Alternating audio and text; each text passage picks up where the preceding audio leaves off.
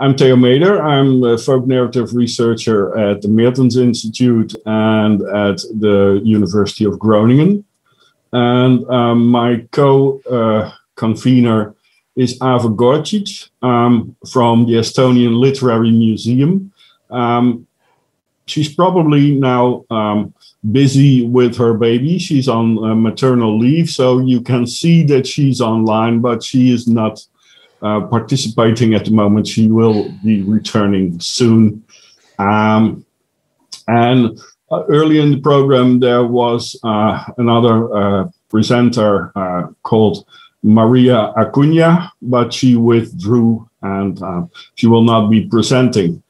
That means we still have two panels today, and this is the morning session with 4 presentations. And in between, there will be a poster presentation of the Working Group of Archives. But now we're dealing with the theme of this panel, and that's archives, access, ethnics, and fraud. Well, probably we skip fraud because that was the subject of one of the keynote speakers in 2020, but he went to another panel in this SIEF conference. So the theme is, how should traditional and especially digital archives deal with matters of access and ethics? What can be put online for free? How to deal with copyright and privacy, and what to do with controversial material. Okay, all the sessions will be recorded for later viewing again. And this morning, like I said, we have 4 presentations of about 25 minutes each, including a little discussion. But in the afternoon, we have more time for discussion anyway, because then we only have 3 presentations. Okay. Now, going over to the first presentation first speakers are Sonia Vespera Dalmeida and Rita Cachado, if I'm pronouncing that right. Yeah. Both from the University of Lisbon, Portugal. So it's an hour even earlier for them than for us, for Central Europeans. And they're going to talk about new laws and new ethics, Portuguese anthropology and ethnology, ethnographic archives. And it's much about ethical rules for ethnographic archives, controversial data, embargoes, researchers' independent decisions, and suggestions for the near future. Well, I've said enough, and it's now time for Sonia and Rita to start. And I believe Rita starts first. The screen is yours, Rita. Okay. Thank you. Thank you, Theo. I'll share, and then we'll begin our talk. We changed a little bit our abstract, so maybe we won't approach everything you said, but still. Let's put it bigger. Do you see it? Yes, we do. Yes. Okay, so we'll begin. So good morning. We are very pleased to be here in this panel and wishfully contribute to the debate. So thank you all, especially to Theo Meder, for organizing this panel and for being so kind during all the process. In this presentation, we will introduce a work that inspired us for our discussion. Then we present the current status in Portugal considering ethnographic data. After that, we will speak about rules and guidelines and how they are known or unknown by researchers. And before the final remarks, we will give some examples about how can we deal with those regulations in a way that we can preserve our data safely for our interlocutors and for ourselves. So to go straight to the point, we selected Edward Simpson's article titled "Is Anthropology Legal? Earthquakes, Blitzkrieg and Ethical Futures?", where briefly he warns anthropologists about the fact that we don't have permanent education on ethical rules by telling us about his experience. He has done an ethnographic account about how religious and state institutions responded to a big earthquake in Gujarat 2002. Among his readers were some of the institutions represented in his work. They didn't like it. They took him to court. And this article is a reflection on the reasons why this might happen. There's a lot of authors, but we really like this article. On the one hand, he argues that there is a need to develop more robust mechanisms for explaining and defending what the discipline is, what it does, and why this matters. But on the other hand, if the guidelines were followed loyally, he says, it would be difficult to conduct any research at all. So, says Simpson, and we agree, a good way to resolve this situation is to include specific training in our all courses. We will return to these questions later. Now I pass the word to Sonia. So now, to continue our argument, it's important to question how anthropological data is produced and how anthropologists build data concerning the ethical structures of the discipline. As Simpson pointed, the discipline practice has changed. Global structures and locations of power have changed since the coming modern anthropology. Anthropological knowledge is no longer our exclusive possession. Anthropology has new terrains and modes of engagement, as well as new publics and audiences. And finally, those who inform anthropology are often now in a position to read what is written about them. So, however, we continue to turn people into writing, but also into sounds and images, and each individual anthropologist has their own way of recording ethnography and their own system for saving records in the archives, more or less organized. The primary data gathered is the result of the specific relation between the researcher and interlocutors, which is characterized by both commitment, co-responsibility, and mutuality, as Pina Cabral, a Portuguese anthropologist, suggests, and therefore need to be preserved. According to these anthropologists, mutuality emerges as a methodological preoccupation in discussions about fieldwork ethics, referring the way in which anthropologists and informant are engaged in processes of co-responsibility. Pina Cabral also points that ethnography is an activity that is centrally dependent on intersubjectivity. So, mutuality, co-responsibility, and intersubjectivity, how are they expressed in the archive constructed by anthropologists? Should the ethnographic archive be an object of negotiation with our interlocutors? In what ways?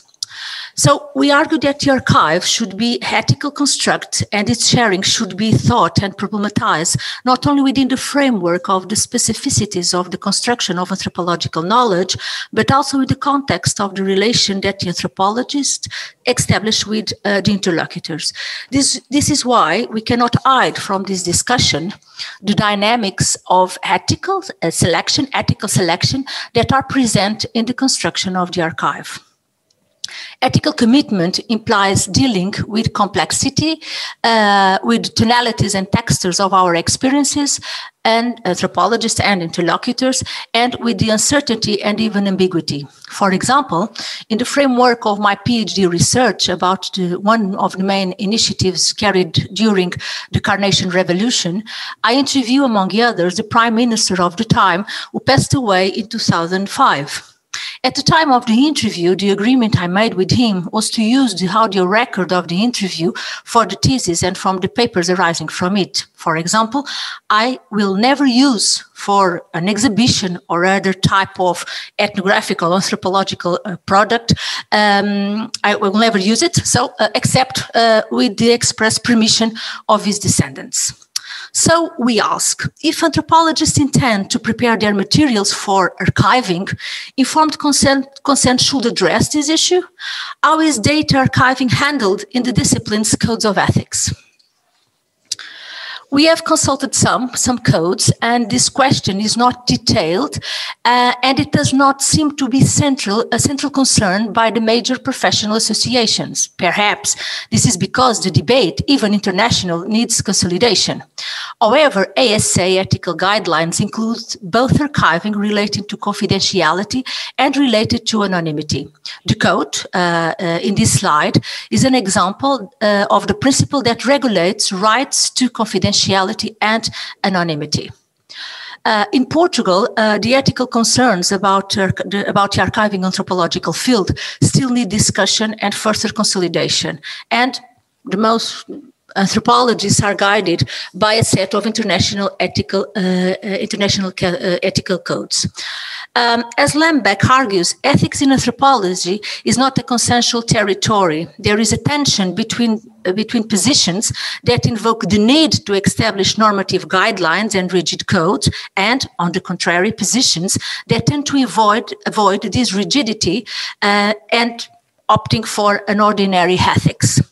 However, as Rita will address, this new European legislation has brought a new awareness of data protection and some concerns to anthropology practitioners and institutions that teach and research in this disciplinary area. So, Rita, it's your turn again. Yeah. So, as you know, there are rules coming from the European Union that require sharing data produced by European projects.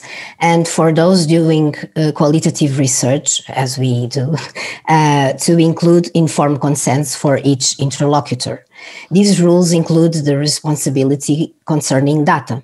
In Portugal, an increasing number of universities are asking their researchers and students to submit forms to ethics committees, sometimes very difficult to fulfill, especially when one doesn't have specific skills. In our point of view, this situation implies that we respond firmly to the challenge of providing training and to increase the debate that stresses these rules. So there is literature, of course, there are rules, but in Portugal, we still don't have a general ethical guideline document for all anthropologists, but we are trying to deal with such new rules. One of them concerns the need to have, as we said, an written informed consent, which is something that somehow might jeopardize mutuality and ethnographic relations based on trust and confidence. So currently, the use of an informed consent depends on the interlocutors we are dealing with. One possibility is, of course, using audio-informed consent. Sonia will now share her experience with students. Yeah, in the early 90s, we can identify the concern about student education in Silverman at Parezo that organized a conference entitled Preserving the Anthropological Record, Issues and Strategies, among other things, highlight the importance of training in several ways. One of the main objects was to develop strategies for helping the archival community better comprehend the problems relating to anthropological records, namely practitioners, students, and local populations. So I teach ethnographic methods since 2009, and during the graduation course, along with reflection on ethnographic gesture, mutuality, ethics, I work with students on the archiving of ethnographic materials coupled with ethical dilemmas. Ethics and construction of ethnographic archives are learned in their strong relationship. So students carry out an ethnographic research exercise for 1 semester and are challenged to construct a code of ethics based on existing codes, or, if they do not agree with this type of regulation, present a reflection on their position in the field, their relationship with their interlocutors, and how they dealt with informed consent and privacy. Since the UA legislation, undergraduate and master students have shown a growing concern about the formalization of informed consent and demonstrate some disquiet about the lack of regulation of specific norms in Portuguese contexts. Perhaps, for this reason, during the ethnographic exercise, they opt to build a code of ethics instead of only a brief reflection. So, to sum up, there is the need to maintain, endorse, and improve courses about ethics for ethnographic research. We should keep up with rules in an open and critical perspective, understand the needs from the archives, and finally, sharing our practices among teachers and researchers. So, thank you. Here we have some references. And finally, our emails. Thank you. Thank you so much. Okay, thank you for this wonderful presentation that is really in the center of our attention at the moment, and very well fitting the theme of this panel. And you've been staying well within the time too. So there is some room for discussion, questions, remarks. If anyone Should I wants interrupt? To... Yes, you can interrupt the sharing. Okay. Yeah. Yeah.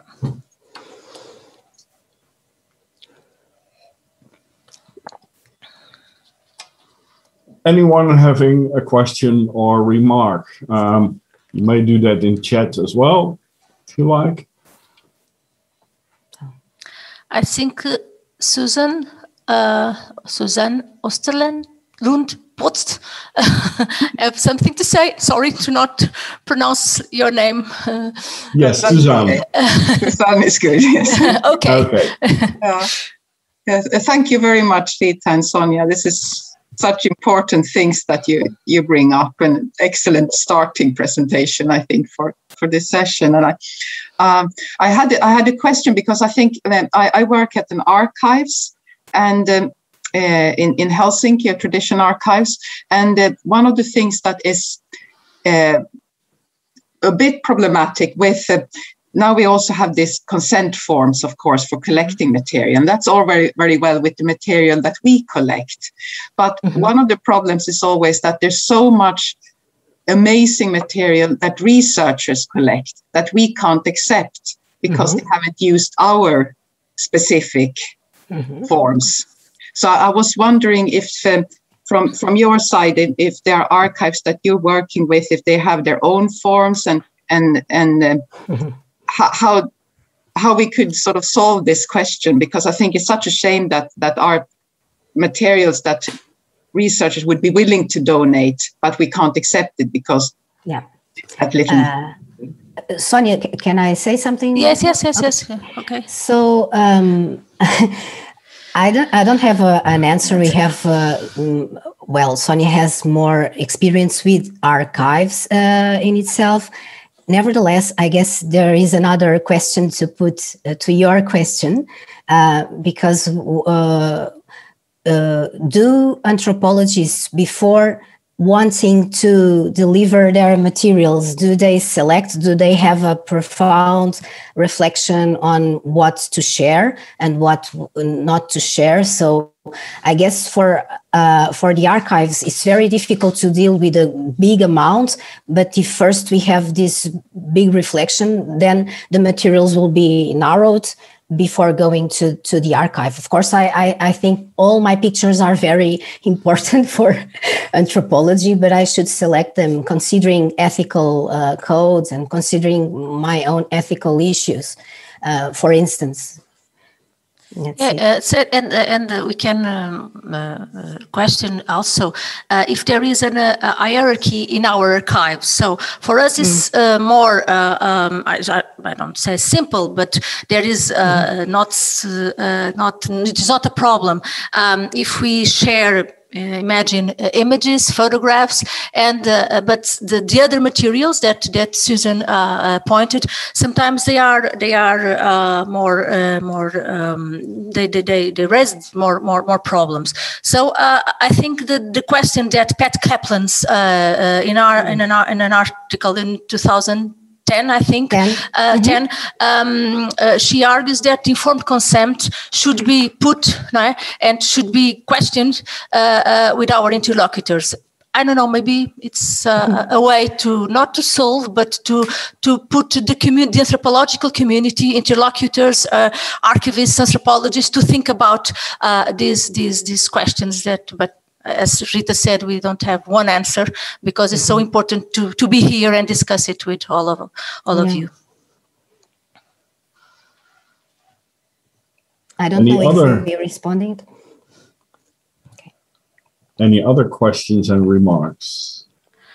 How about historical material? If the archive has material from 20 years ago or 30 years ago, and there wasn't a questionnaire on are you okay with us publishing, or what do you do with this material and material from 50 years ago? Yeah, like Gildia's archive, I guess, Sonia, I don't know. Gildia's Archives is an archive of a colleague that passed away, and with the consent of the descendants, that archive is in Krias in a research center. But we have legislation, government legislation about historical archives, okay, in Portugal, and I think these 25 years we can research on those materials, but. For me, as an individual researcher, it is very difficult to share or to put in an archive or in a digital archive to think about those other type of format that we're dealing with, because I didn't negotiate that sharing with my interlocutors. So I can ask them again if they are alive, but for me, the main question is to ask their descendants. So, as Susan pointed out, okay, we have lots of material that will be in the shadow, maybe maintained in the shadow if you want. But for me, because I'm very, Rita, can I say purista? I'm very... I don't know, in a way, classical or... A very classic point of view, if you want, related to these materials, because in the relation, in the mutuality relation, in the cross-responsibility relation, I didn't ask to use that materials in that way. Is that... because of this, in my teaching courses, I try to problematize with the students those questions: ethical, okay, informed consent, privacy, anonymity, related with the archives. So, and there's I don't know if this is the better way, but I think is one possible at the moment, I think. Okay, thank you. Are there more remarks, questions? If not, then we'll be moving on to the next speaker. Thank you very much, Sonia and Rita. This was a very, very good start of the morning. Thank you. And the next speaker will be Nicholas Hoeden. I again hope that I pronounced that right. From the University of Turku in Finland, and his presentation, an excellent start of the morning. I agree with Kelly. To deal with collected materials in time, different approaches, and cryptic state issues, and he will be speaking, if I understood that right, about how rules and regulations can make research, for instance, into smuggling, more and more difficult. I would say, Nicholas, the screen is yours. Okay, thank you very much. I can say that I am working at the Åbo Academy University in Turku. There are two universities in the city. I'm sorry, yeah. Not very much. I'm working on an archive there. But I could maybe share my screen here to see. Yeah, you should be able to do that. Okay. Yeah. Do you have it? Yeah. To deal with collected materials in time. Yes, this is merely a sort of short reflection about dealing with material that has been collected during time, where we have different opinions of what the material is and can be used to. So it's the same questions as in the last excellent paper we heard, but this is more loosely laid back reflection about the same things, I would say. So to say, we have, of course, in the, I present the university and its archives a little in here. There are many archives in the Åbo Akademi University, of course, and they are of different kinds. There are zoological and botanic and geological museums and collections that are used in the education, in an educational way all the time, of course. And this, of course, is why we have collections from the beginning. I'm working at the cultural, now called Cultural Sciences Archive Cultura, and we have collections from say the 1800s, at least, something, of course, even from the 18th century, of course. And we are using them also in our education and to let the students sort of collect their own material for research in a way.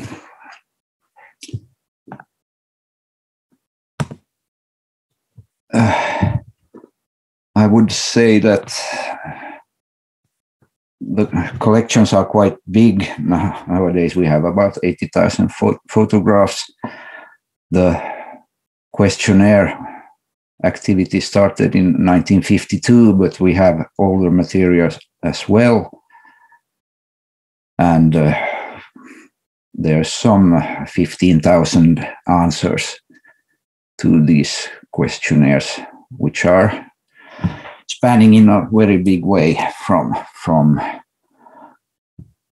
the earlier questionnaires, probably mostly were regarding the agrarian way of living in Finland that way, but nowadays it's more like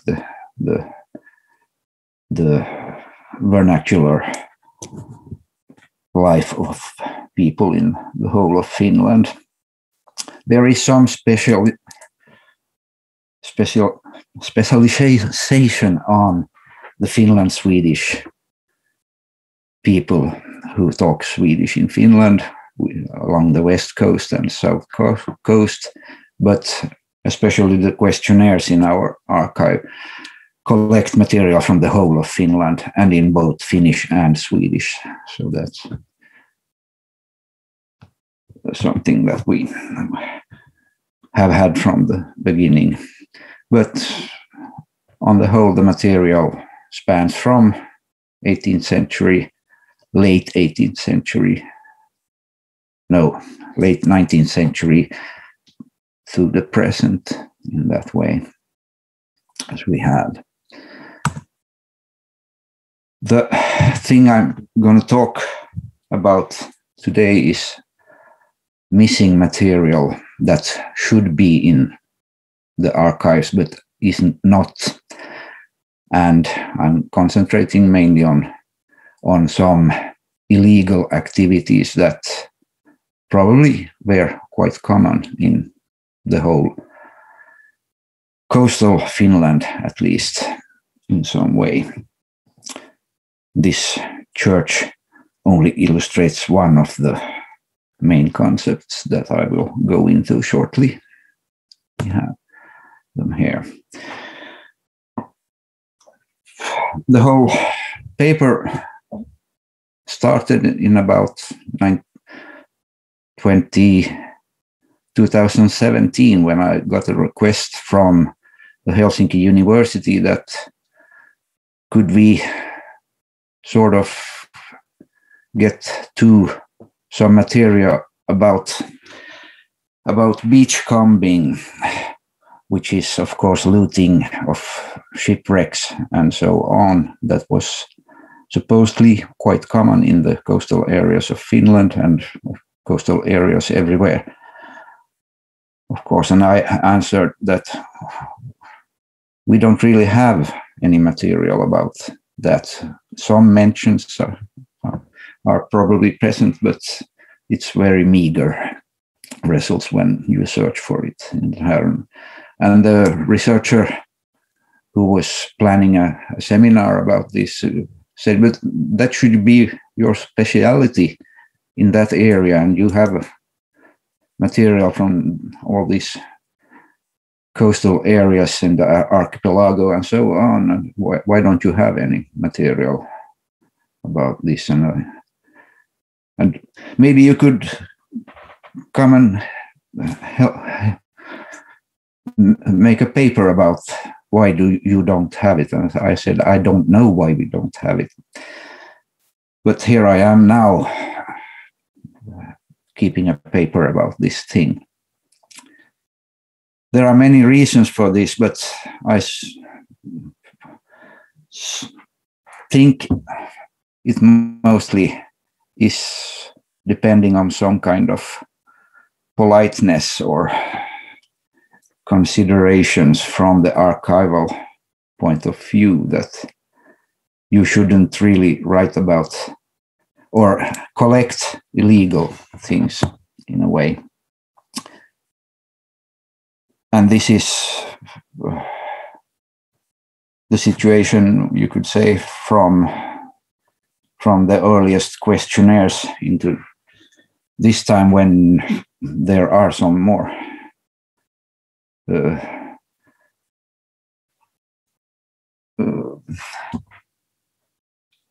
tries to address this matter. But I will concentrate on this of beachcombing or wrecking, as it used, and then the contraband or smuggling, which is the other issue that everybody knows that it was very common, especially during the prohibition law in Finland from 1918 to 1932. And during this time, researchers from our university were already doing field work in this area, and they rarely mention anything about the contraband activity and smuggling of spirits, mainly from Europe and Estonia and so on. That we have, sort of say, almost nothing in our archives. But I'm beginning with the beachcombing, and this is the church from Runo in Estonia, an island which had Swedish-speaking population until the Second World War. And this is the old church that exhibits as a decoration on its wall a stern from a probably 18th century ship that has been put as decoration on that. And this is the church. It's the most official building in the whole island. And of course, the priest had to sanction this thing. And it illustrates that the beachcombing wasn't necessarily seen as illegal, although it from the state point was illegal. You should always report and give the material back to the crown or the state in a way that we have. So it, in a way, it was illegal, but in a way it was sanctioned by everyone, and it had some economic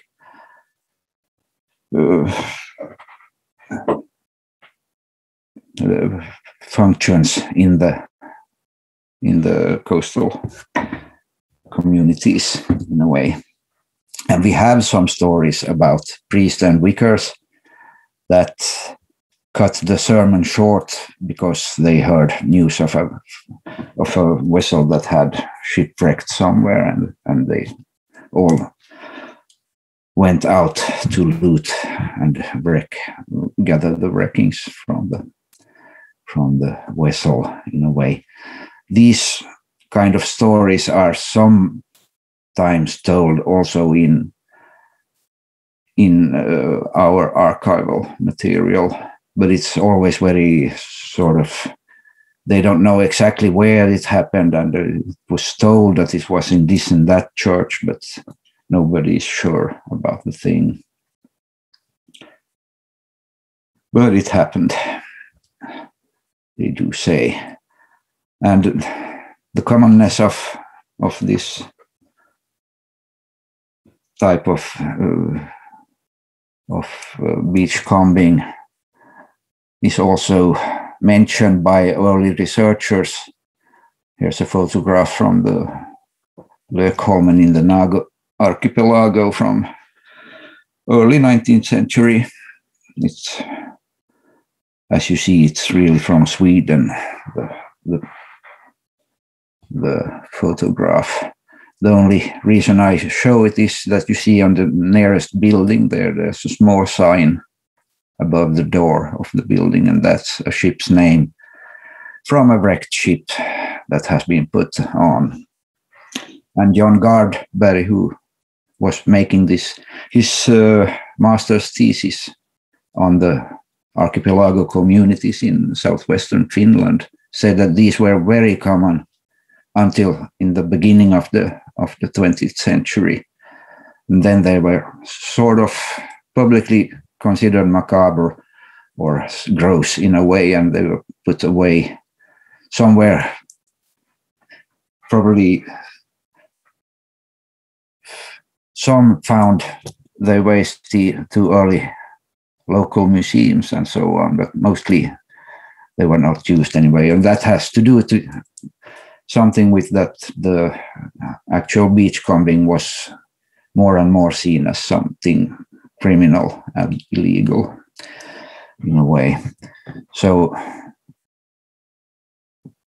we have mentions that if I go through all the material about beachcombing in, let's say, these 15,000 questionnaire answers, I get 2 answers that talk about beachcombing in a way. And the one is mentioning gathering in a pub in Estonia, and this where they had sort of commercial interests, selling fish and so on. And then they talks about, could be about shipwrecks and the working of things, and a sort of laconic saying that nobody got rich on such activities, but it was in the blood of the people. And even more neutral is the second one that said that they're used to wreck goods on the ice and in the drifting ice. And that has been practiced into our times. This was written in 1969 in a way. So that's quite a meager thing about something that was common in all the societies along the coastline. We can go into the evidence of contraband, which was even more practiced, especially under the prohibition law, as I said. And almost every house in the Skerries had collections of mainly Estonian spirit bottles that were brought in.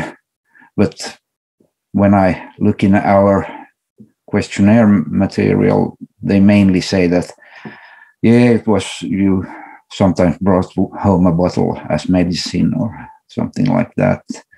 It wasn't that really, that we didn't do it that much. But then they always say that, but in that other village, there was one person who did it professionally and so on. And usually it's very anonymous. Sometimes they are so well known, these smugglers, that you can mention their names. Everybody knows it still, so it's not that dangerous. But probably no one answers yes, that we did it a lot. We did smuggle spirits during that time. And if I go further in time, talking about nowadays, from the same area, Estonia, probably a very big portion of the spirits that Finns drink comes from Estonia, and in a legal way, in a way. But I can't remember if we ever have asked the questions in a questionnaire about how people buy their spirits, in a sort of a politeness from our side, I think. And also a concern over that our informants maybe could be irritated by such questions in a way. And of course, nowadays it's also more difficult to ask these kind of questions in a way. And just for curiosity, I did searches in our databases about other things that would seem hard to have in a questionnaire in a way, but all the other terms I have put here, the violence, rape, and even murder, are much more plentiful in our material. But there are some differences according to the time when they are recorded. And often things are used as metaphorically in a way, so you have to look at each mention or to get into the meaning of it. For instance, rape is quite often used in questions about nature and so on, that we are raping the nature. And the way violence, of course, there are questionnaires about the wartime and so on, so it comes in that thing. And looking at murder, almost half of the mention of murders are considering the murdering of Kennedy or Olof Palme, that people have found something to remember in all times. So there are about 30 mentions of the murder of Kennedy in a questionnaire regarding the 1960s in a way.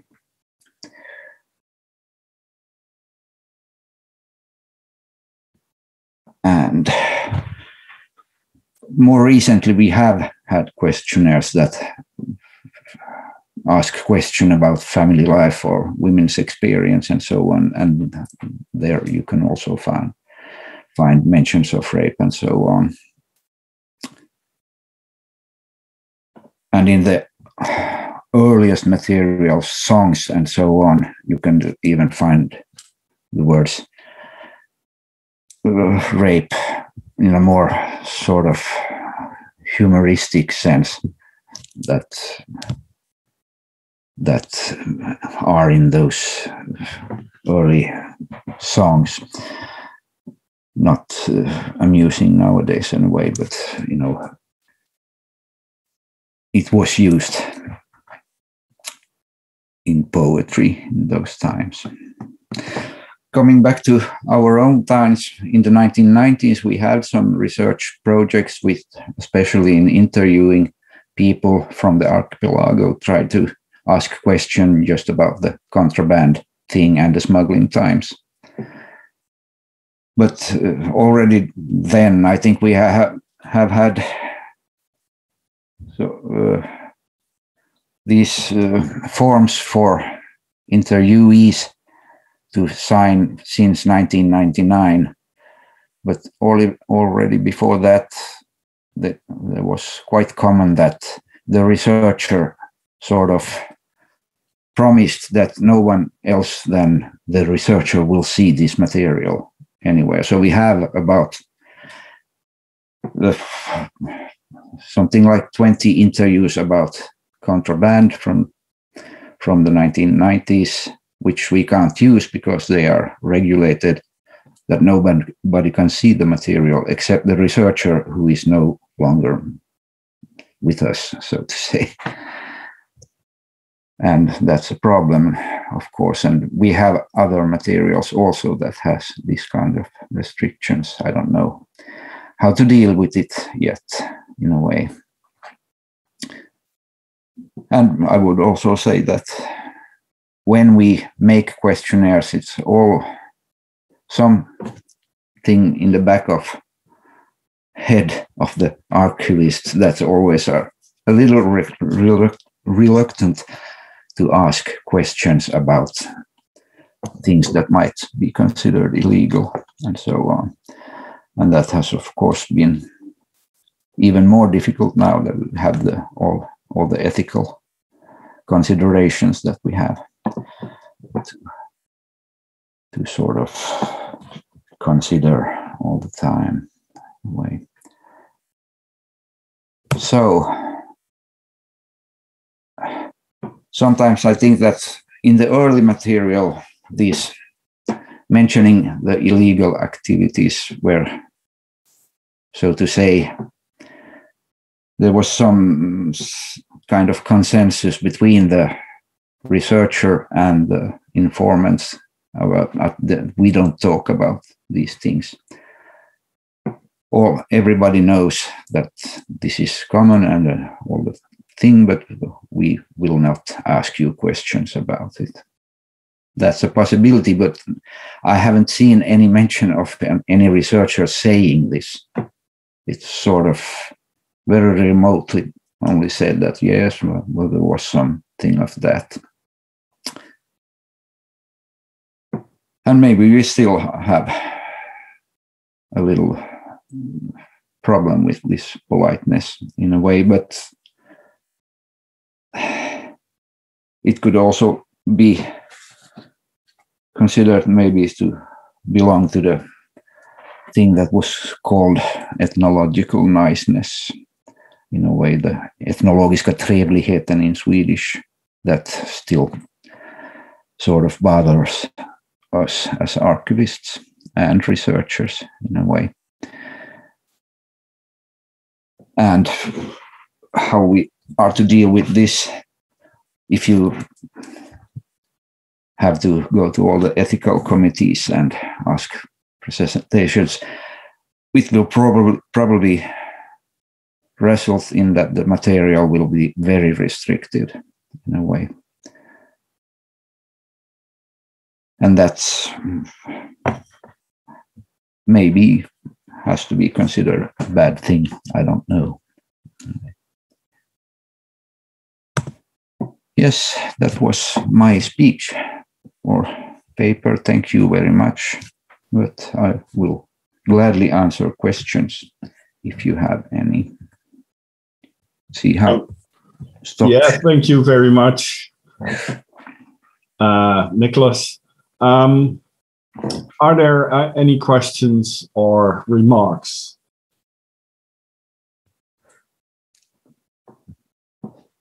Yes, Rita? Okay, thank you. I found it very, very interesting, and I would like to go there and know more about that archive.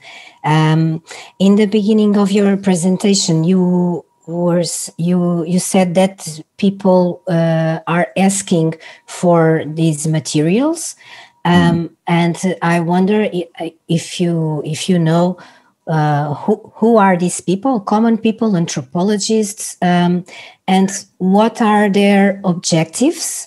Why do they want these materials, and or what for, if you know? And then about when the research, as you said, one of the researchers is not with us anymore. passed away. So when that kind of situation happens, what do you think about asking for responsibility of his or her research center, meaning that maybe they have the reflection already done and maybe they can have better answers for you? That's it. Thank you. Mm-hmm. Yes, well, the people asking for the material in the first case I was telling about, it was a researcher from Helsinki University who was planning a seminar about this. And I think he had a seminar in 2018 about it. I wasn't on the thing in a way. So that was probably a way of problematize the same thing that I'm talking about today. One other case, there are plenty, but one other case that I remember especially was a older amateur researcher who was writing a book about smuggling in a way, and he asked for all the material we have, and I gave the ones that we could show to him and said that's nothing.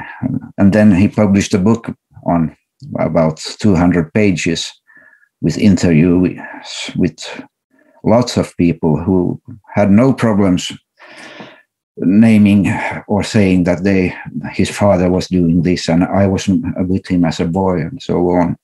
So sometimes the official face of an archive is too official to give consent to this kind of material. But when a friendly person are interviewing you and saying, I'm writing a book about this, you can get the book and so on, then it's no problems for people. So that's something that archives have to face all the time. And what was the other question? I don't want to monopolize, so if there is other questions, then I will ask later to Niklas. You can go ahead. There is somebody. Barbara will ask a question later on, but you can. Okay. So like. to rephrase, you said that one of the researchers involved in the archive, he's not with us anymore. Mm-hmm. So yeah. So if the research center where he or she took part can say something about what to do with some materials. Well, that's one of the earliest sort of forms used for this kind of thing, and we don't allow people to make these kind of promises anymore. And this special material, we are still discussing what to do with it in a way. And the person was in a research project that doesn't exist anymore. But maybe one could ask of people from that project that what do they think? Could we use that material? I haven't even looked at the material myself. I don't just know how many interviews there are in that case. But we have other, especially interviews that have the same restriction that only the interviewer person can use the material. But as I said, we don't allow that anymore in those forms. Okay, well, next question or remark is for Barbara. Thank you very much, and thank you for both presentations. I think I have got one remark and one rather banal question. And the remark is that we all know that archives were never comprehensive. There was always something lacking for reasons that we sometimes can understand, sometimes can detect, and sometimes it's merely unintended consequences of the fact that our predecessors' interest was directed in a went in some directions and not in others. What is so different now is that, among other things, GDPR sort of presents us with a manual for what is sensitive and therefore to be hedged. And that is a huge problem. It's a huge problem outside the archives too. And I would like to add to Rita's presentation that I work at a public university in Sweden, and we are instructed that our field notes are public from the moment we scribble them down on a piece of paper. And moreover, we abide by the, thank you for looking that way, it's reassuring to me. And we are also instructed that we are not, if a person enters the university and asks to have a piece of public information handed over, we are not allowed to ask, why do you ask? What are you going to do with it? So for the moment, I find it very hard to conduct the kind of research that I want to conduct. So this is sort of the backdrop from my question to Niklas. What is the status of your archive? If a person enters at your desk and says, I want that collection, can you deny access, and for what reasons? No, it's very loosely mentioned that we are using it for research. And if we have the consent for that, almost anybody can see the material if they come to the archive and look. But we don't put it on the internet or something like that. But still, we have some kind of standing promise from the ethical committee at the Åbo Academy University that as long as we do as we always have done, we can make questionnaires without really asking a new permission. But that includes that we don't ask, say, very difficult questions about illegalities and so on. So I think if we would especially ask about people's love life or if they have done anything illegal in their time, we would need a special permission for that thing. But I don't think, I have heard from different places in Sweden that everything is public material that you have in that you just said. And I don't think this situation is the same in Finland in a way. I don't know in other archives, but for instance, own notes wouldn't be considered to be public material. But I'm not sure about that. Maybe Susanne or Yrsa would know more about that thing. There was a remark by Yrsa in the chat that the privacy rules, the European privacy rules, don't apply to people who are dead. No. And it's more than an ethical question if you want to share this information, then it has anything to do with privacy. That's the remark Israel is placing here. Maybe she wants to add anything to that. No, the thing about dead people I learned about last year in a way. So that was a big relief, of course, when you think of the historical material that we have, that it can be used. Yeah, just to make sure, does your archive have any material online, or is it just a paper archive with questionnaires?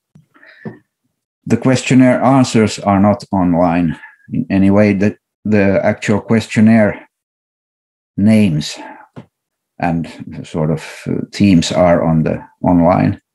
The interviews have the names of the interviewer and the subject online, but nothing of the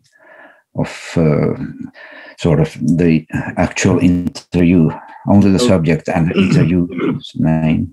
That's yeah, no transcripts. No. Okay, thanks, Nicholas. It's time for the next presentation, and I see that Ava now came online with her little baby girl. Maybe you want to introduce the next speaker? Yes, good morning, everyone. Sorry I couldn't be here an hour ago.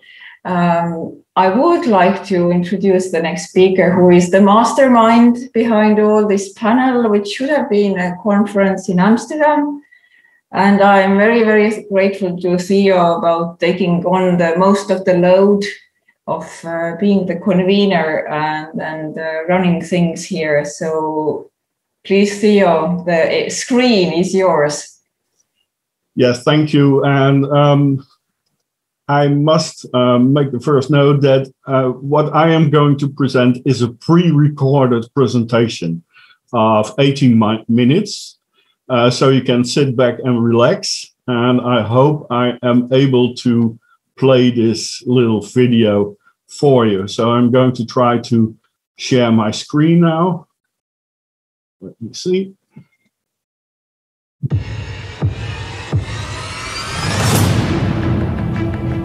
Can you hear this?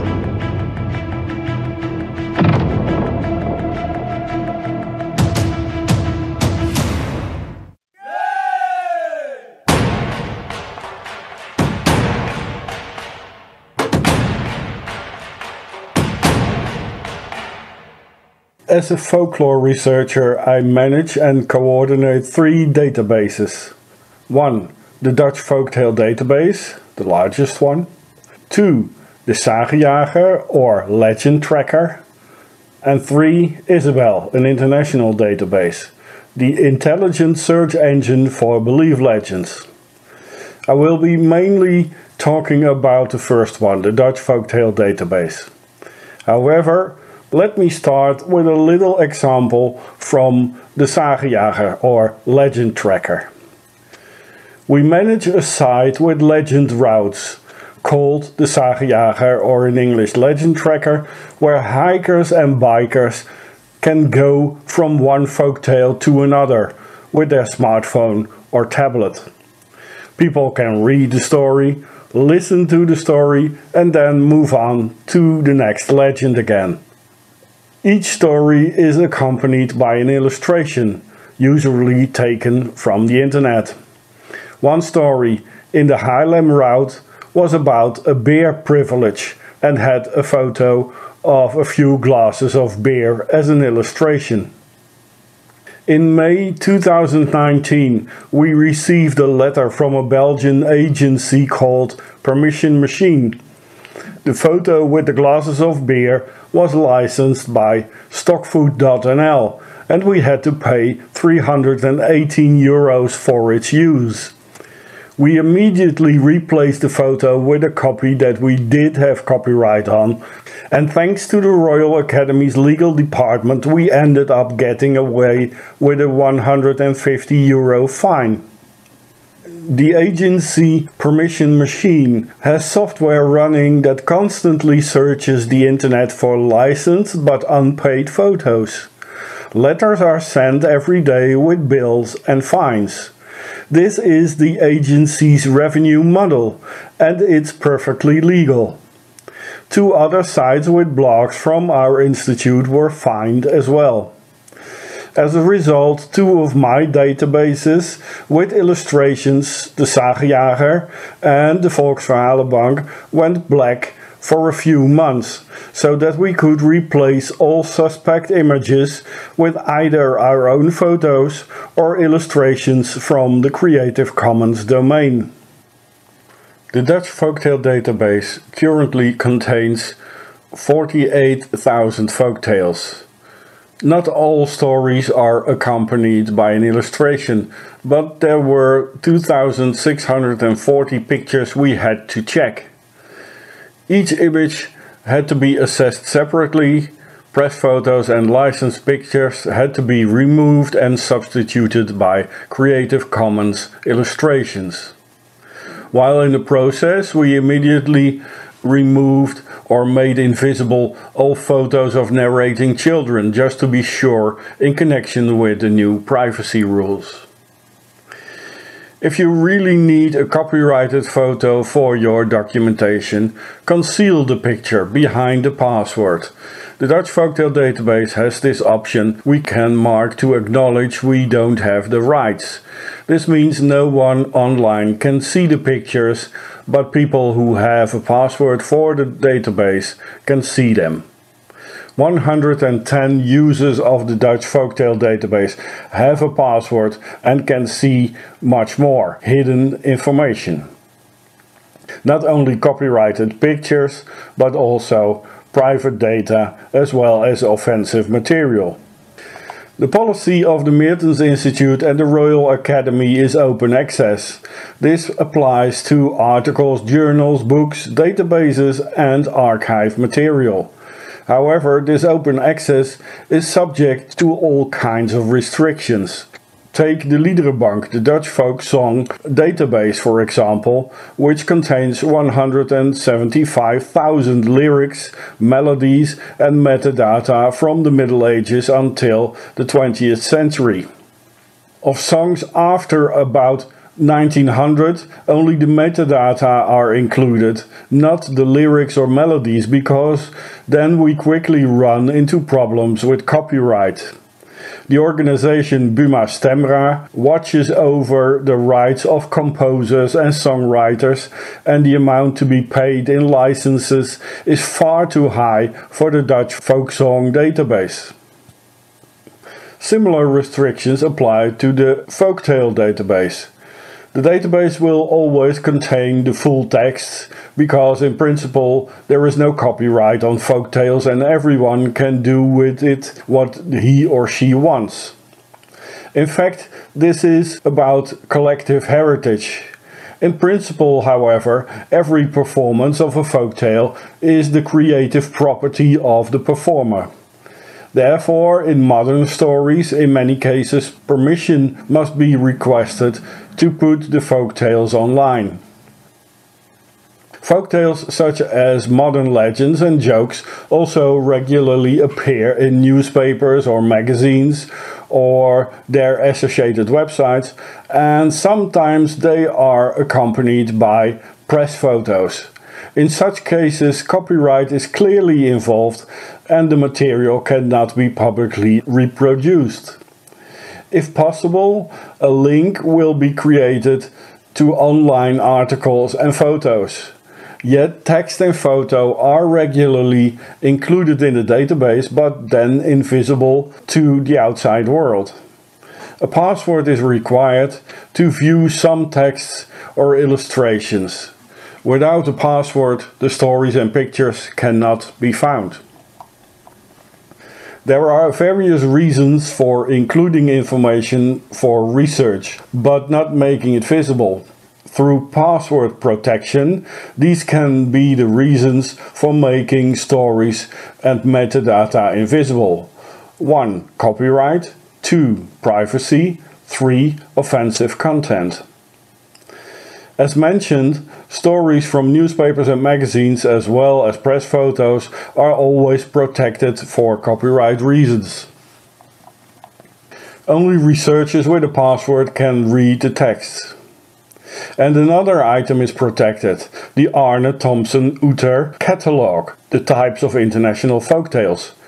Author Hans-Jörg Uther and his publisher do not want the catalogue to be available online, because they want to be able to continue to sell the paper catalogue. Nevertheless, the catalogue is in the Dutch Folktale database, but again, only visible to users with a password, and the catalogue cannot be browsed. The corresponding information from the ATU catalogue can only be retrieved for each individual tale type. So, with Little Red Riding Hood, only the information about ATU 333 from the catalogue becomes visible.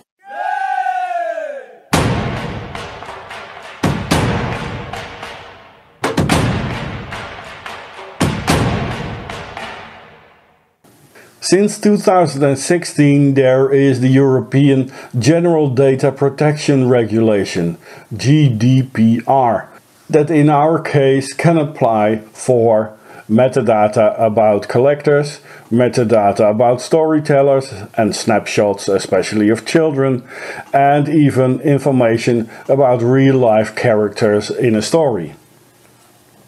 Some 30 years ago, many information about collectors, storytellers and real-life story characters was free accessible in the database.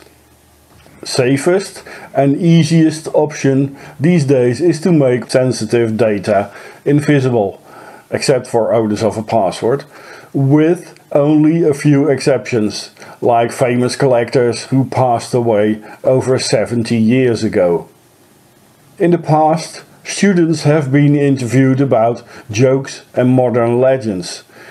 In Dutch we call them broodje aapverhalen. Their folktales have subsequently been included in the database. At a certain point, students apply for a job, become doctors or lawyers, and when they Google their own name, they find their jokes and modern legends again. Because they now find those stories unfavorable for their image, we sometimes receive a request to remove the stories. Throwing it away would be a shame, but anonymizing and or placing it behind a password usually offers a solution. With the stricter privacy rules, it has been decided to make all names of storytellers and collectors and their personal data invisible to the outside world. The information has not disappeared, but it is only visible to researchers with a password. I give here another recent example I got emailed about. Someone found a story in the database and wrote to me, in a nutshell, "In your database I found a folktale about my grandfather, and it is untrue. My grandfather was not an alcoholic, and he didn't drink himself to death. For me and my family this story is hurtful. Please delete the story." I did not throw the story away, but I marked the story non-public, so the person complaining cannot find it anymore. In short, the questions that should always be asked are: 1. Do we have the rights? 2. Is privacy at stake?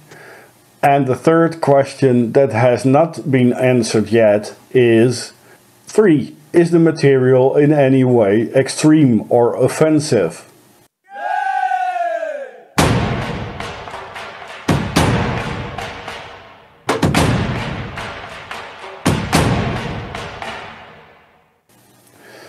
Even though many people mainly think of fairy tales and legends when they think of folk tales, not all stories are equally sweet, friendly and nostalgic.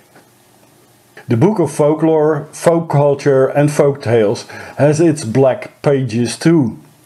Modern jokes and contemporary legends in particular can be extreme or offensive. That means they can be racist, sexist, pornographic or extremely violent. In the past there was also a taboo on lèse-majesté, insulting the royal family, but this article has now disappeared from our legal code and is therefore no longer punishable. Nevertheless, caution is still warranted here too. Racist folktales include, for example, discriminatory or hurtful stories about Jews, Muslims or immigrants. Common racist jokes in the Netherlands have been made against Surinamese, Antillians, Turks, Moroccans and recently, because of the corona pandemic, Asians, especially the Chinese. One meme is here as an example. It says, "The Chinese may have the tiniest dicks, they did screw the entire world." Marking such a meme as extreme will make it invisible again and unretrievable in the database, unless, as a researcher, you have a password. Sexist folktales denigrate women or discriminate against certain minority groups based on their gender or sexuality. Here's a meme about a dumb blonde and a banana peel. The blonde thinking, "Oh no, here I go again." Pornographic folktales are explicit in the field of sexuality, and certain internet memes in particular can be visual very distinctly pornographic. Here's a recent meme dating from the COVID crisis again. They found him, the Chinese bat that fucked the world. Finally, violent folktales can, for example, incite violence against certain population groups or animals. The bonsai kittens serve as an example here. Please don't worry, this was an internet prank, a joke, and all the bonsai cats were photoshopped into the bottles. Insulting the royal family, especially the king and the queen, is no longer a crime in the Netherlands since 2020. Jokes, memes and urban legends about the royal family need no longer be hidden, but it still can't hurt to be a little cautious. Here is an example, kind of a wordplay on the name of the queen. Here the Dutch Prime Minister Rutte says, "Ha ha ha, you screw Maxima." King Willem-Alexander replies, "He, and you screw the minimum wages, haha." Another question is if fake news and conspiracy theories are offensive or extreme too. Well, maybe they do sometimes, but most of the times they do not get hidden, but they get explicitly marked as joke or as modern legend. It is not wise not to collect such kind of stories, because that way one loses sight of the dark sides of storytelling. But it is wise not to put all these stories online for everyone to see. As an example of an extreme joke, or rather a riddle, we can look at the worst joke in the folktale database, which I have always kept a secret until now. A warning in advance: if you can't take a very rude and terrible and offensive joke, please stop listening and reading here, because you will probably be shocked.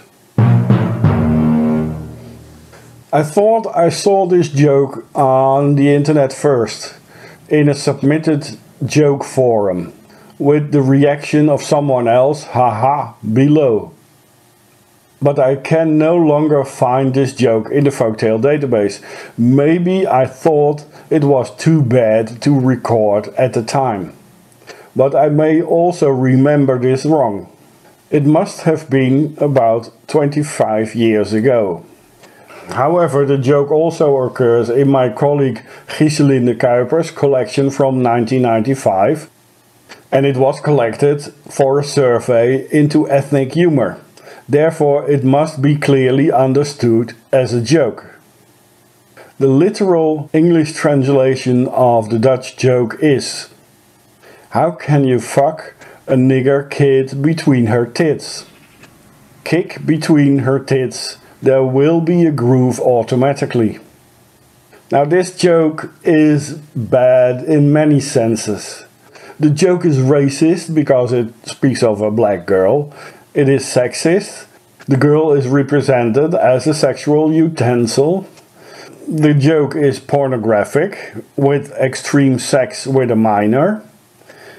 And it is extremely violent at the same time. So this is the worst joke hidden in the Dutch folktale database. I am sorry to leave you with such a terrible joke. For over 25 years, I never have revealed this joke to anyone, not even under pressure.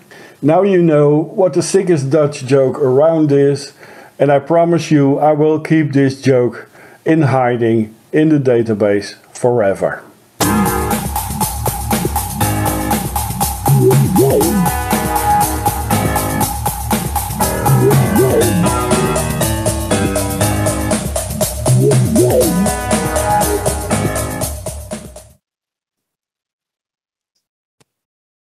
Okay, well, again, I'm sorry for this very, very rude and offensive joke. And it isn't, I didn't even recognize it really as a joke because it's not funny at all. But still, well, okay, that's it. And please have your remarks. Thank you, Theo. I think it's really important actually to point out the extremeness of folklore and how we, in fact, as researchers, can't close our eyes to it. So it's really, for us, it's walking on an edge. How do we publish it? If we publish it, how do we hide it? And how do we explain it? Because at some point, someone will ask questions and people don't like the answers necessarily. I see Cleona has raised her hand, please. Thanks, Ava. Thanks so much for that presentation, Theo. I have a really quick just question of clarification. Thinking about making things visible and hiding them. How do people qualify as a researcher? So in a lot of, I mean, we've heard this morning, undertakings, you know, only the researcher will have access to this or only for research access. And I work with a community archive, and that's a sort of, it's an approach that is immediately problematic for us because we're community-based. So I'm always very interested to see with different archives where the negotiation of the status of the researcher is or negotiation for access. Yeah, I can understand that. And common users of the data, they all have to email me. They have to request permission. And in most cases, just ordinary users of the database don't get a password. It's only the people I know that are researchers in academia that are able. So mainly my own colleagues and some of the students who work with me as interns and need to be able to see more information in the database. But it's really very limited to academic researchers. Yeah. Thanks for that. That looks like it might be a topic that would bear a lot of fruit for us to continue sharing experiences on and discussing over the next few years as these issues come to the fore more and more. Thanks. Yeah, thank you. Thank you. Yes, Emerson. Thank you, Theo. It was a fascinating paper, so thank you very much. Maybe I just missed something, but my question is that when you hide the record from the public, do you make just like a keyword or a remark why it is hidden, like just like a tag, pornographic content or offensive content, or everything is just under the same label? No, there are 3 different labels that I can tag. Privacy, copyright, and extreme. The word is extreme. Is this an extreme folktale? If it's tagged, then no one can see it, not even Google. I mean, not the web crawlers and search engines. They won't find it anymore. It's just vanished for everybody. So these are the 3 main categories, yeah. And do you want to make it more, I mean, do you want to add more tags, or you are happy with this 3? Are you happy with this 3? For the moment, I'm happy with these 3. I must say there is a fourth option. Don't show this at all. So even for some jokes that are terrible, I make a little summary, and the summary isn't offensive, and you can't see the text. But in some cases, I may just decide not to show it at all. So it goes non-public, and then no one sees it. Yeah. But yeah. I totally understand this problem. Just, in a point of view, I'm so sad that people from the public in the future, they won't see that how many pornographic Dutch folk tales do you have, for example. So maybe just a pornographic tag, will be useful. Or Okay, I see. Just a suggestion. The point is, if you have a password, you are able to search for extreme. So you can search for this certain tag, but then you get everything. You get Holocaust jokes along with pornographic jokes about Saddam Hussein or something like that. So yeah, well, maybe I want to distinguish these categories. That's true. Yeah. Thank you. Okay, thank you. Anyone else? Your presentation actually just reminded me of a few scandals that our archive has been in. Well, one was not a scandal, but in the Stalinist era, our archive was heavily, what's the English word now? Sorry. Well, it was checked very heavily, and certain type of folklore was banned or crossed out. In addition to, of course, certain names that were banned, like Oskar Loritz. But in recent years, some years ago, or maybe it was 10 years ago, we had a very public scandal in Estonia involving certain publications on racist jokes, which for us, like, it's folklore.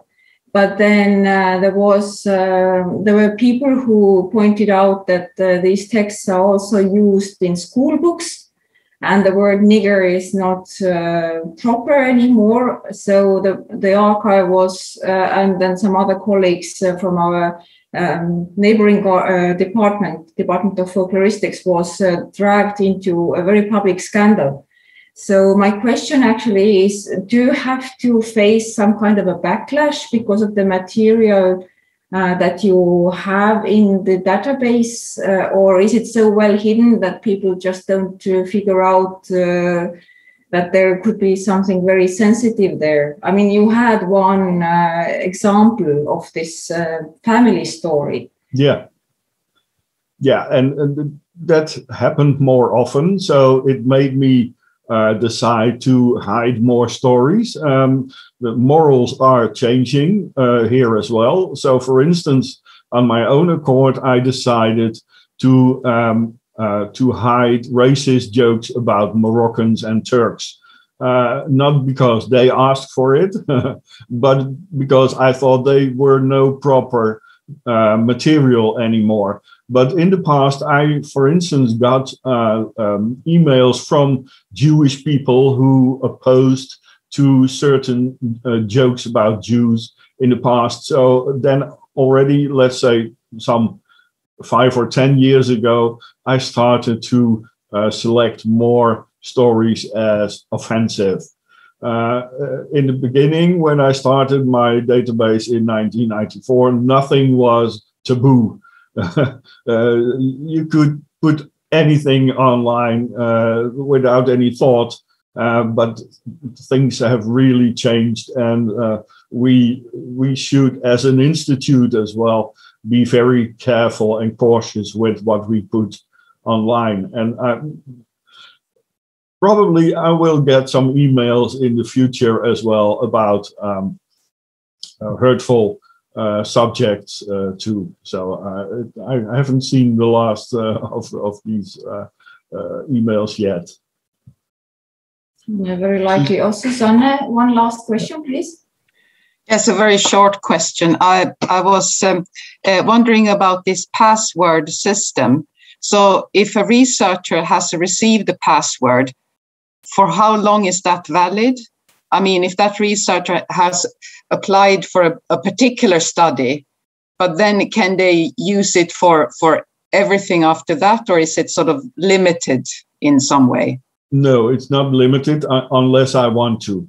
I can kick them off any moment I'd like to, but so far I have no reason for taking back the privileges to look into the database. Some probably don't use the password anymore, but some still do. Again, if I want, as soon as I think you're not entitled anymore to this privilege, then I can take it away. But generally speaking, the password will stay as long as people don't misuse it. But okay.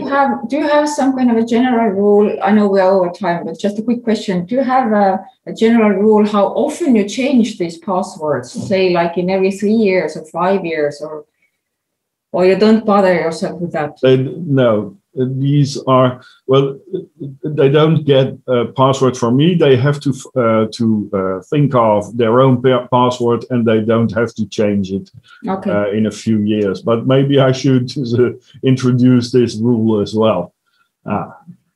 Okay. We need to go on for. Yes, exactly. Thank you, Theo. I'll give the floor to you again. Thank you.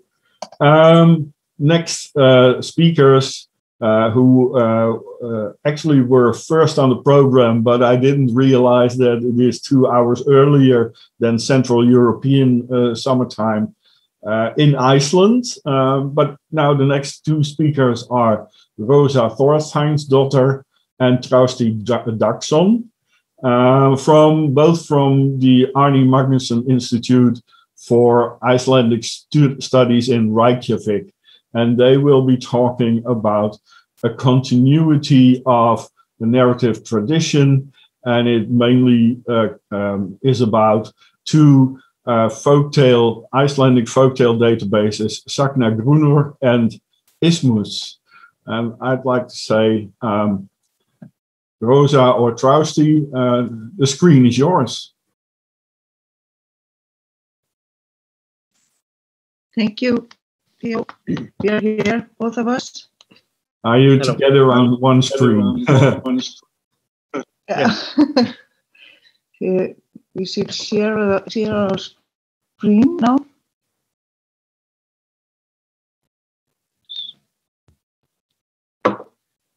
It's good to have a technician.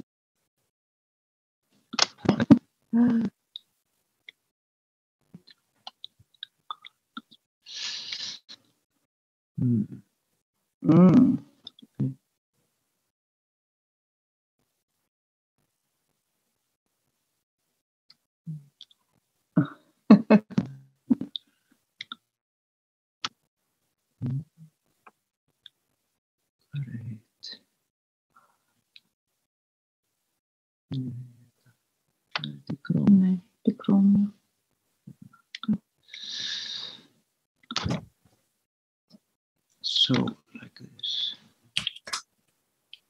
I'm sorry for this, but we will take a U-turn and not talk about what not to have accessible, but how to get more things accessible.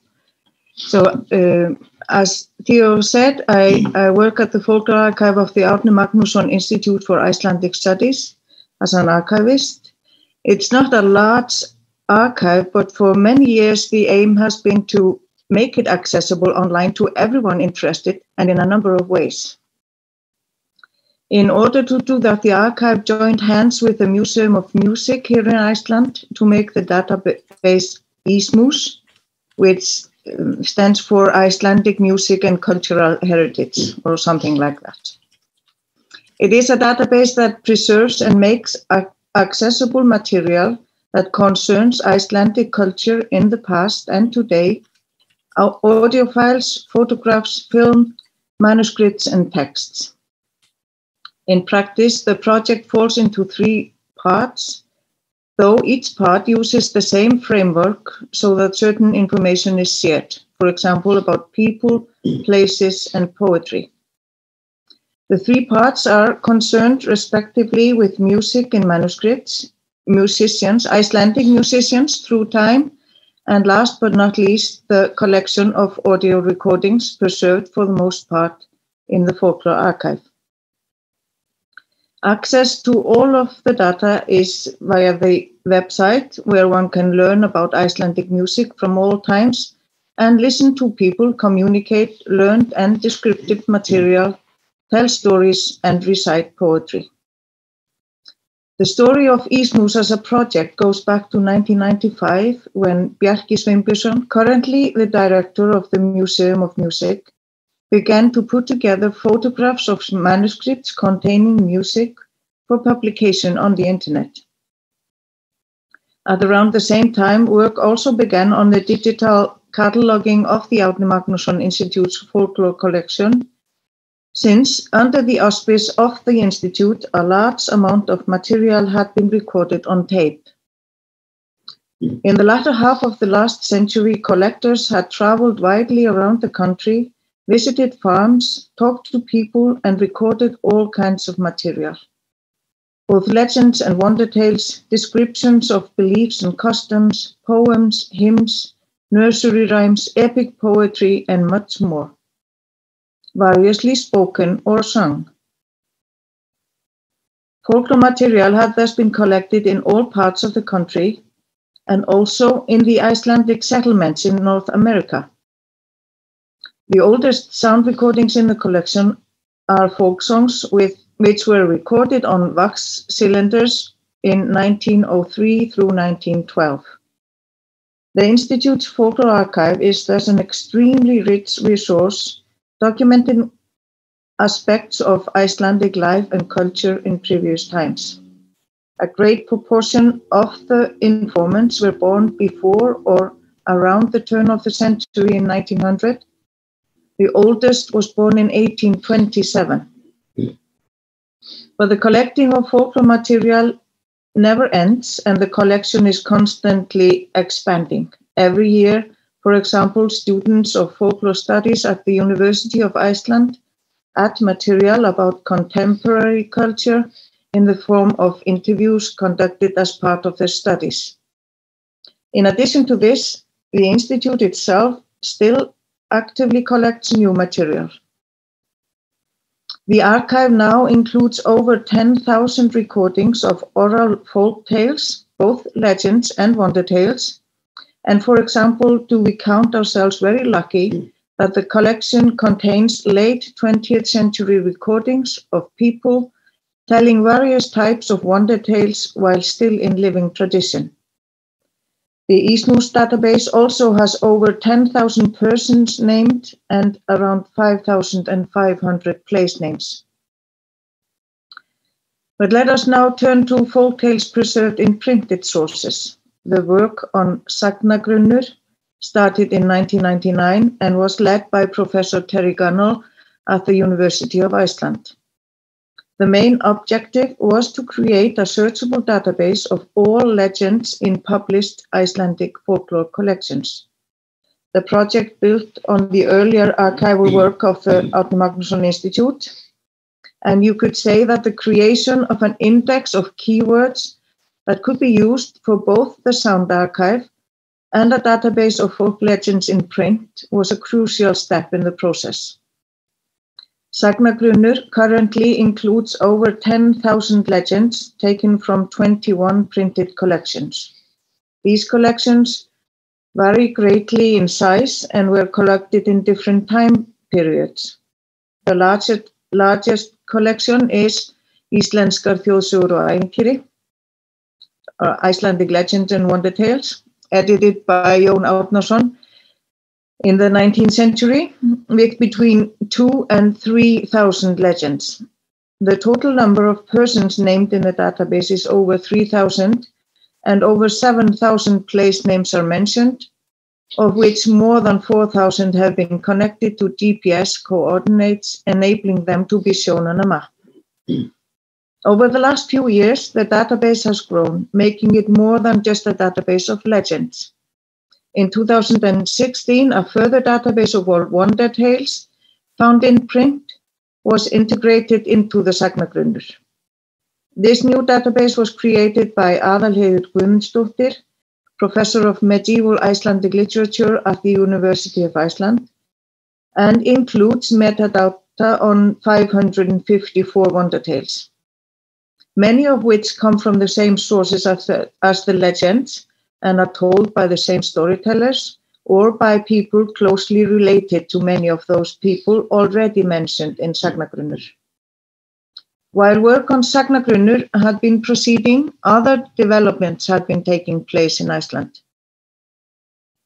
Two closely related projects were coming into being. The first one, led by Karl Aspelund and Terry Gunnell, provided an extensive context for the creation of Icelandic cultural identity in the latter part of the 19th century. A project which had the collection of Icelandic folk tales as one of its key ingredients, along with the design of a national costume, the establishment of a national museum, and the creation of a national drama. The latter project aimed to place more focus on one particular aspect of this movement, tracing the international context and the collection and publication process of Íslenskar þjóðsögur og ævintýri, edited by Jón Árnason. Spanning over 7 years, these two projects have involved the digitization, transcription, and annotation of a significant number of original documents archived and stored at different Icelandic and international institutions.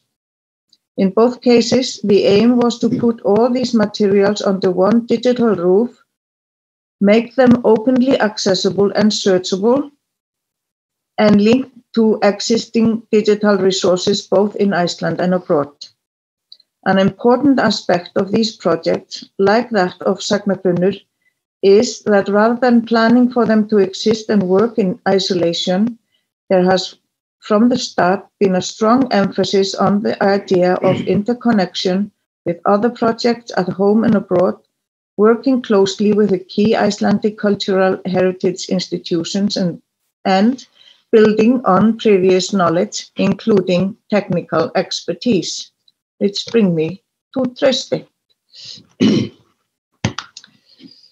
Yes, I will be talking here about the development of a new version of ISMUS that will hopefully be open for the public this coming fall. And this new version will replace the current one that is now accessible on the website ismus.is.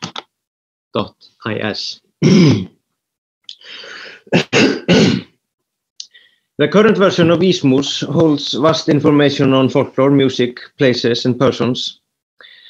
The folklore part centers around the audio recordings, which are linked to persons as interviewers and informants, and places of recordings.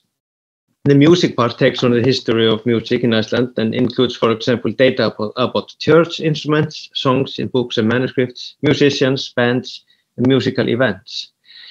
And this means that the whole database is quite comprehensive, but can be confusing for users only interested in one field, music or folklore. So for the development of the new version, we wanted to keep the connection between these two parts that I am defining. Actually, Rosa was talking about 3 parts, but it's a matter of definition. But with the possibility of certain distance between these two parts, music and folklore. The front page of the new version is therefore split into music and folklore with notable links to specific sections related to either part and links to sections that are related to both parts of the database. The folklore part of the new version was greatly expanded with the inclusion of these two databases mentioned by Rosa, Sagnagrunnur, created by Professor Terry Gunnell about legends in printed folklore collections, and Ævintýragrunnur, a database of printed wonder tales created by Aðalheiður Guðmundsdóttir. The data from the two databases was added alongside existing data in ISMUS. For overlapping data types such as person names, place names, and keywords, an attempt was made to automatically merge these data entities with rather good results. Persons and places that appeared in both databases were merged and ensured that correct links to other data were kept. And this created, in some cases, links between the audio collections and the legends database, and therefore different periods of folklore collection. Now we see on the screen the search form for audio recordings in the new version, and it is similar to the one on the current one. Users can search for recordings based on different types of metadata. That can be keywords, form of material appearing in the recording, type and motive index number, or location of recordings. Recordings can also be searched based on performed poems, meter of the poems, or types of performance. And finally, search by names, genders, and locations of informants and interviewers is also possible. In the list of search results, the user can directly listen to each recording, and the audio player is fixed to the bottom of the web browser, so the user can continue browsing the website while listening to audio without the player disappearing. The main search engine for the new version can be accessed from the site header. The search engine is based on the full text engine Elasticsearch, which means that it is fast and flexible. Results appear as the user types, and it is possible to filter by specific data types. This search is, however, quite generous, but each section offers more specific search if the user are focusing on special types of material. The audio collection includes a lot of folklore material that can be legends, wonder tales, or narratives about life in early 20th century Iceland. The inclusion of the two other databases of printed folklore material gave us the opportunity of a new approach to the new unified database. While it will still be possible to search only the audio collection, only Sagnagrunnur or the wonder tale database, we also present a new joint folklore search across all three databases. In this new search form, users can search by common metadata, such as keywords, type, and motive index numbers, which only applies to wonder tales, specific information, specific informants, or status, gender, and homes of informants. Search results appear under the form in tabs to easily switch between the audio and the printed material. The list of keywords used in the creation of Sagnagrunnur, as Rosa mentioned, originally came from the work for early ISMUS, and the idea was always to be able to search for keywords across those two. A further interconnectivity between audio and printed material can also be seen in our experiments to find so-called similar material. That feature is available when either viewing a single audio recording or a single item from a printed collection. The search engine looks for other folklore entities with word distribution similar to the one we are currently viewing. This, of course, will in many cases produce a list of quite unrelated material, but has proven to be useful in other cases. For a test, we searched for two words, raven and landslide, in the main search engine.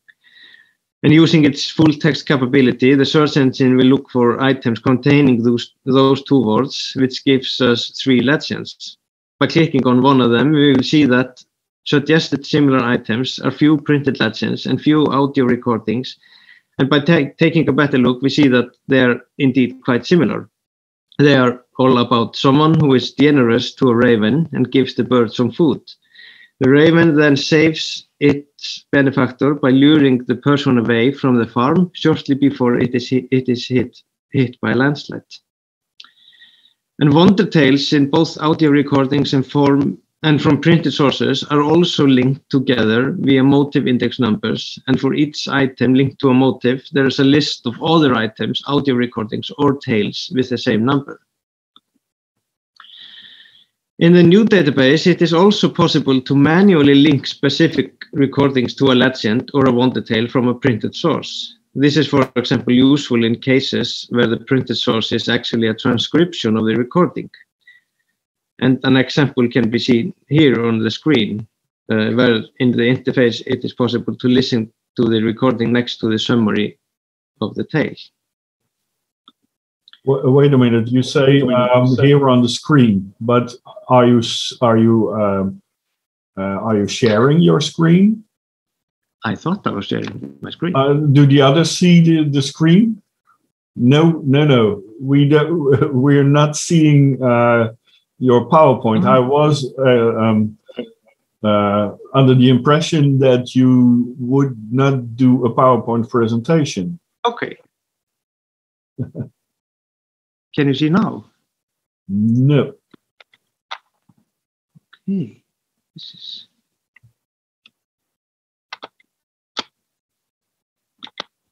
In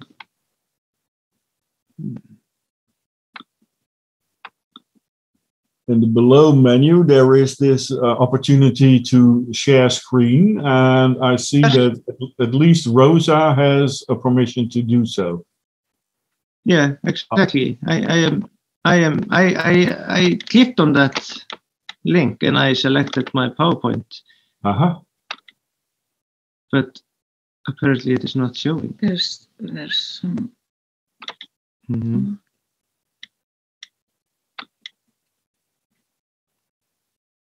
That is a shame. It was a very exciting PowerPoint presentation. No, okay.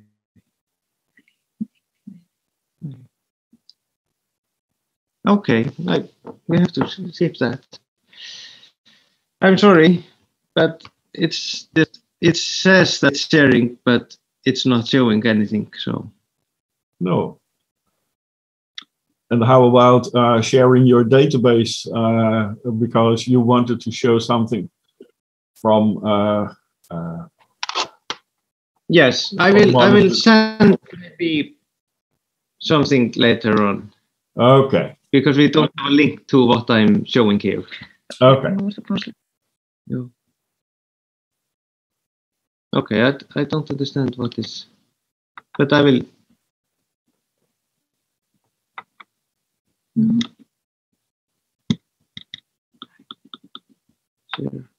No, you're not seeing anything. Please grant browser access. Nothing yet. No. Okay. Okay. We must keep the time in mind. So yes. Okay. About 5 minutes. Is that possible? Yes, it is.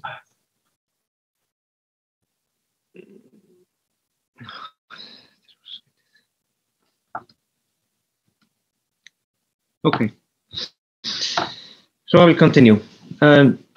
The connection between the databases can also be seen in the metadata linked to persons. An example of a good merge of the three databases is a man named Skúli Helgason, born in 1916. Skúli was an informant for a number of legends in a collection published by Guðni Jónsson in the years 1940 to 1957. Skúli was also an informant in 4 interviews from 1966, as can be seen on his profile in the new website. What is interesting here is that in 2 of the interviews, he talks about Sigfús Sigfússon, who was also a productive folklore collector in the early 20th century. And since now we have many connections between persons through different channels, we are currently developing ways of illustrating the connections as networks. For that, we import data about informants and collectors of legends and wonder tales to a graph database, along with informants and interviewers of audio recordings.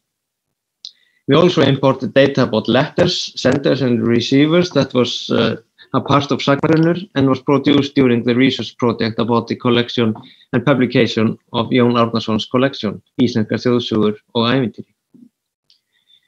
When viewing a profile for a person in the new database, a query is made to the graph database and network data is fetched. The relations are then rendered as an interactive graph where different relations can be highlighted.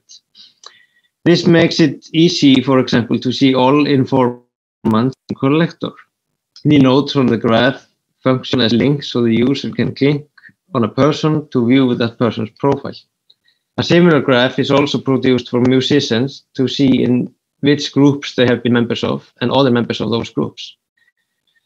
And with this new database, we hope to open up new possibilities for research and dissemination of this material. And in the case of folklore databases, is in the Icelandic context, the one whole system works better than many separate systems. Important factor is also to be able to connect with other systems. And Sagnagrunnur already has a data provider to connect its material to the North Isabel project. And some of the persons in Sagnagrunnur have reference to the Encyclopedia of Romantic Nationalism in Europe. So we hope that this new unified database will open up more connections to a larger context. And I'm very sorry that you didn't see my slides. They were really, really impressive. I can promise you.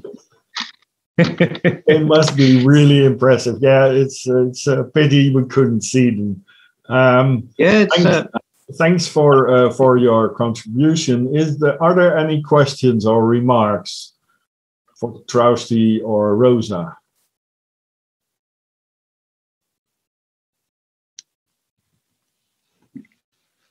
Will you be having any ethical problems with your databases? Are there any offensive stories or songs in the databases? Yeah, in the sound recordings we have, sensible material, you could say, and most of the recordings are from that time before people had to sign a content or contract.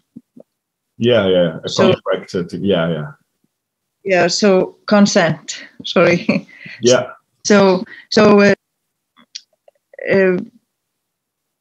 But we use the rule that if people say something in the recording that leads us to the thought that he or she didn't want anyone to hear that, then we just close it up. I make an abstract, not telling really about the sensitive materials, sorry, and then and I give it keywords so people can find it, but you cannot listen to the recording. Okay. So instead of a player, you get a notice saying that the informant has put restrictions on this material, but you can contact the institute. And then I just look at the request and see what is it. Is it necessary for this person to listen to that and make a decision every time? Okay. Well, thank you very much. We've reached 11 o'clock here at Central Europe, European time. And in a few minutes, I must run off to a poster presentation. So I must round up this session and thanking, of course, all the wonderful contributors, Sonia, Rita, Nicholas, Rosa and Trausti, and there is an afternoon session beginning at 1 o'clock Central European time, again with 3 presentations, and there is room for more discussion than in the afternoon, because I saw in the chat that there were more issues to be discussed, and there is this opportunity in the afternoon. We start at 1 o'clock Central European time. So once again, thank you all for visiting and participating, and have a wonderful day. I'm rounding up. Thanks. Yeah, thanks Thank you. from me as well. Bye-bye. And